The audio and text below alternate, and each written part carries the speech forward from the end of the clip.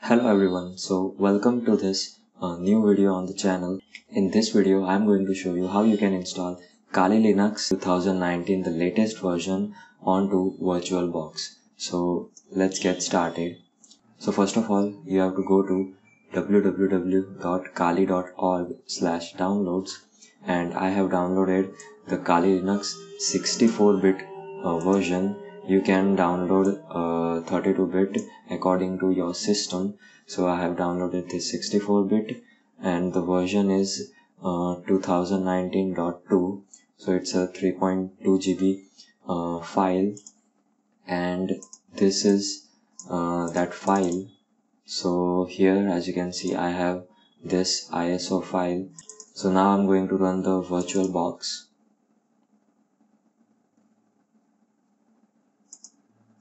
So here is my VirtualBox. Now I'm going to create a new virtual machine. So I'm going to click on new. Then I'm going to specify the name of this VirtualBox, Kali. Then it is Linux, and the version here, if you will see the list here, then there is no Kali Linux option. So I'm going to select other Linux 64-bit, and I'm going to specify half the memory that I have on this machine. So I have 8 gigs of RAM. So I have specified half of it, that is 4 gigs, and I'm going to let this be as it is. Click on create. Then I'm going to set this storage to 15 GB, and I'm going to keep everything as it is. Continue, and here I have the virtual machine created. Now I'm going to go into the settings here, and here I have to navigate down to the storage, and then here, as you can see, this option, it says empty. So we have to select this ISO file. So here I'm going to click on this icon and choose the virtual optical disk file. Then I'm going to navigate to desktop, folder, and the ISO file, and click on OK. And I have this Kali Linux ISO file loaded here. So I'm going to click on OK, and then we have to just start this virtual machine.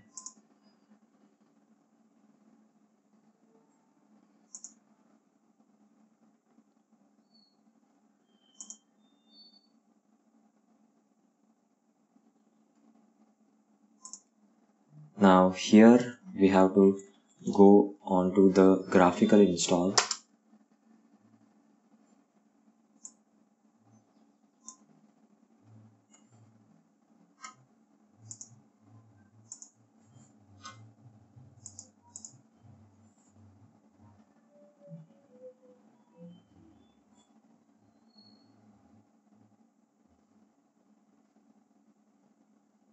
Okay, so here we have to select the language first. So I've selected language.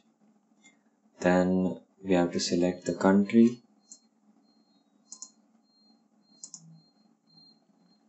Then the configuration for keyboard. So I'm going to keep this first option selected.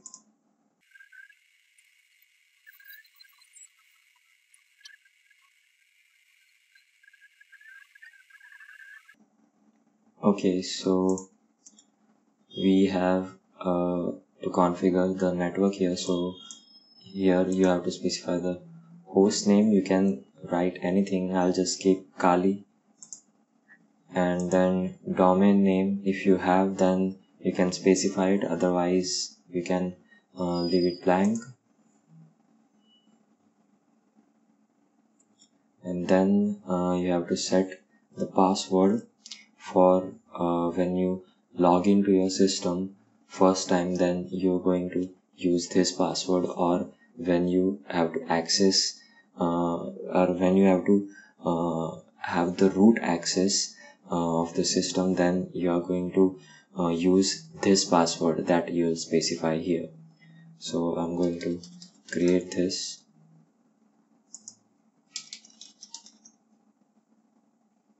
Continue.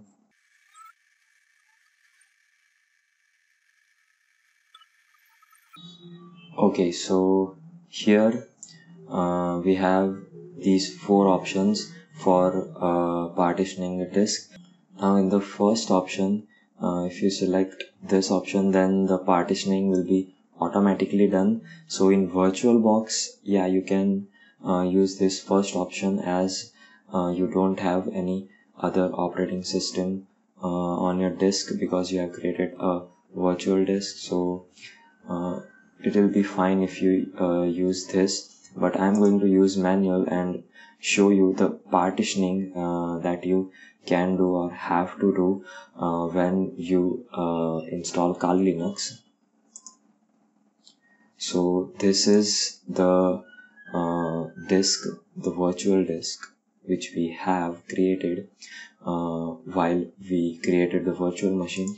So I'm going to double click on it. Then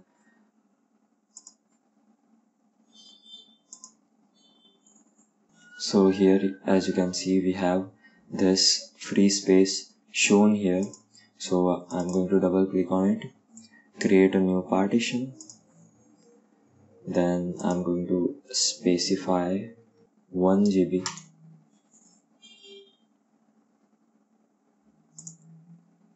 I'll keep it primary and beginning. And then here I'm going to select this as my boot partition, and I'm going to click on continue. Then I'm going to create a swap partition. So for swap, you usually can use whatever RAM you have. You can use the swap. You can create a swap partition of that same size. I'm going to create half of the size what I have RAM on this VirtualBox. So I have 4 GB of RAM for this VirtualBox. So I have selected half of it.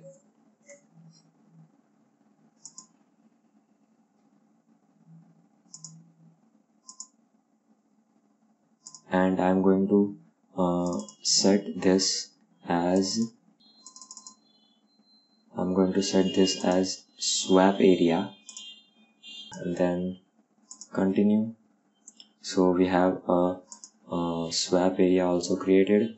Now with the remaining free space, I'm going to set this as my root directory.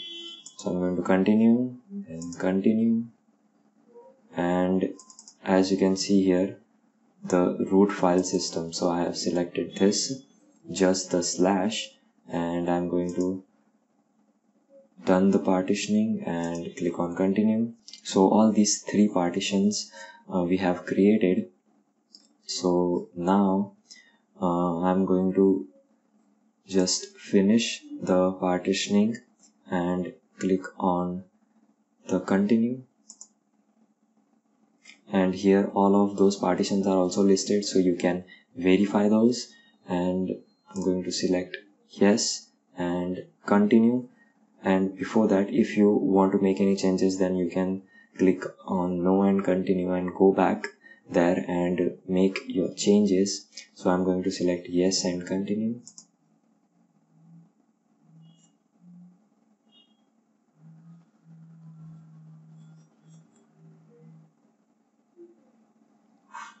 Okay, so the installation is started.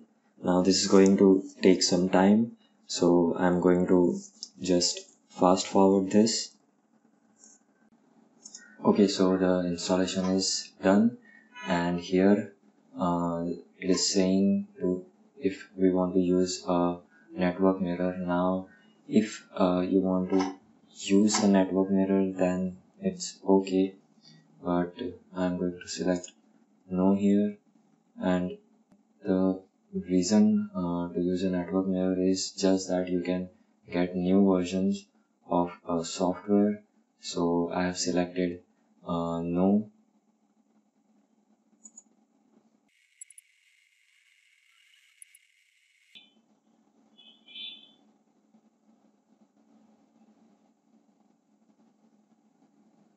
So it's installing the bootloader.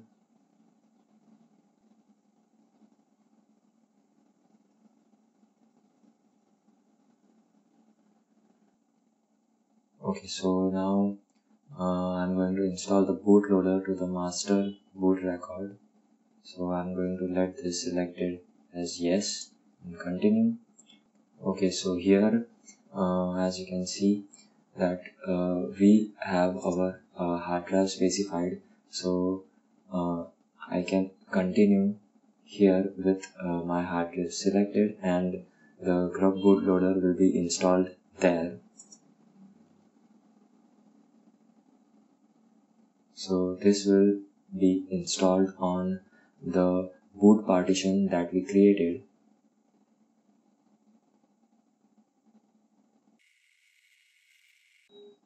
Okay, so the installation is complete. So I'm going to click on continue,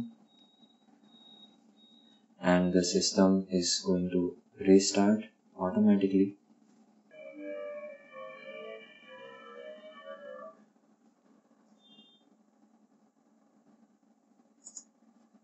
Okay, so here I have to select this first option.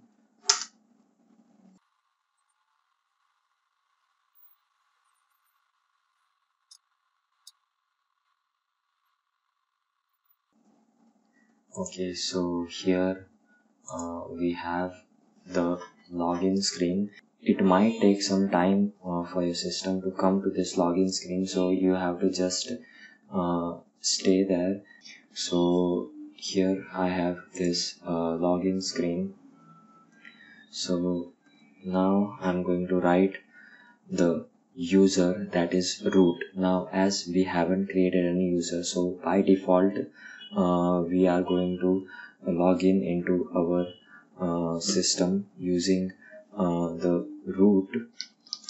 So I'm going to write root as the username, and in the password that we created during the installation, that is the root password. So I'm going to write that and sign in.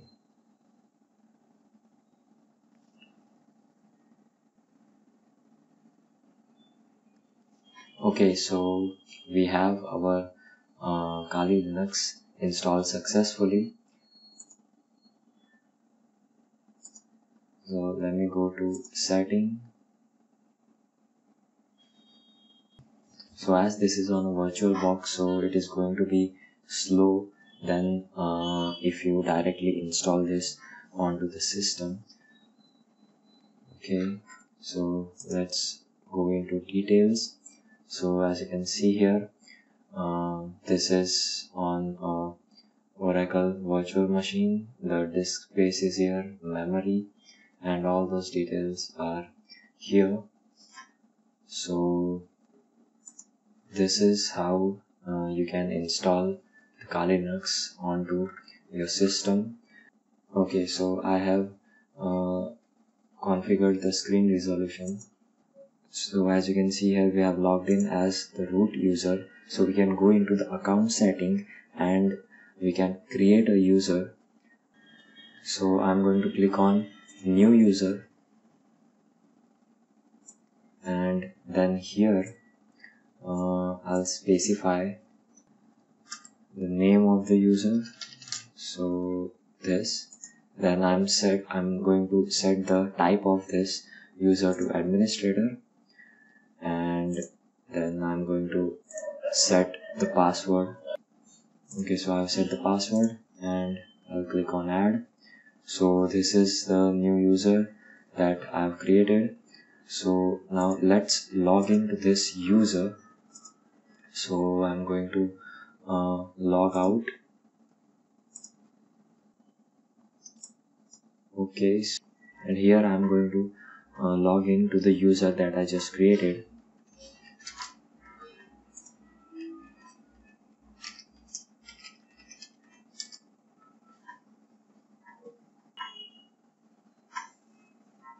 Okay, so this is the user that I created. So we are logged into this new user.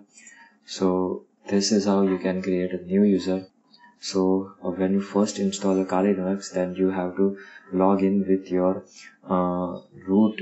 The username will be root and the password will be the password that you set while installing the Kali Linux, and then you'll have to create a user after your first boot. So this is how you can install and configure your Kali Linux. So that's it for this video. If you like this video, then click on that like button.